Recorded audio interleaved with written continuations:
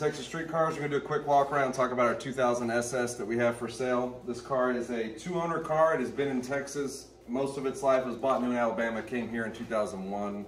The owner we got it from was the second owner. He's had the car since 2004. So it has a few mods to it. We'll talk a little bit about that, let it walk around. It is a 29,000 mile car, 6-speed car, pewter, black interior, T-tops, leather, all those options. Rear defrost, you know, the SS stuff is on it, the hood, the spoiler.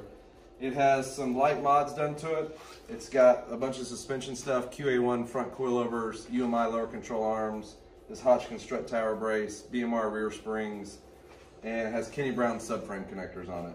Motor-wise, it's basically stock LS1 minus the LS6 manifold and a small cam in it. It's got the MTI lid on it and long tube headers into a Borla exhaust, a nice quad tip real Borla exhaust.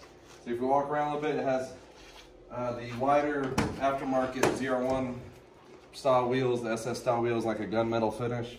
It's got newer Continental tires on it. Interior wise, it's mostly stock minus a aftermarket head unit. It's tied to the steering wheel controls, still work on it through that aftermarket head unit. Still a factory Hirsch 6-speed shifter in it. Windows work, AC works, the dash isn't cracked. And we always talk about these 4th gens, the common problems they have. This one does, the sail panel on this one does have a few small bubbles on it, nothing huge.